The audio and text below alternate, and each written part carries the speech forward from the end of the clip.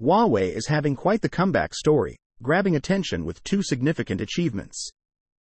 They've climbed to the fifth spot in the global chipset market, holding a solid 3% market share. But the excitement doesn't stop there. They've also jumped to the third position among the world's luxury smartphone brands, rising from 3% to a cool 5% in just a year.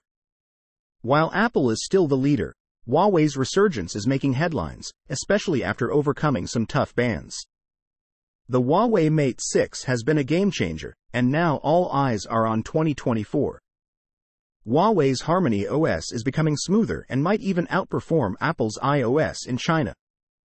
Huawei is making bold moves, shaking up the tech world with its own operating system and climbing the smartphone rankings. What are your thoughts on Huawei's recent successes? Share your opinions, and stay tuned here for the latest in tech buzz.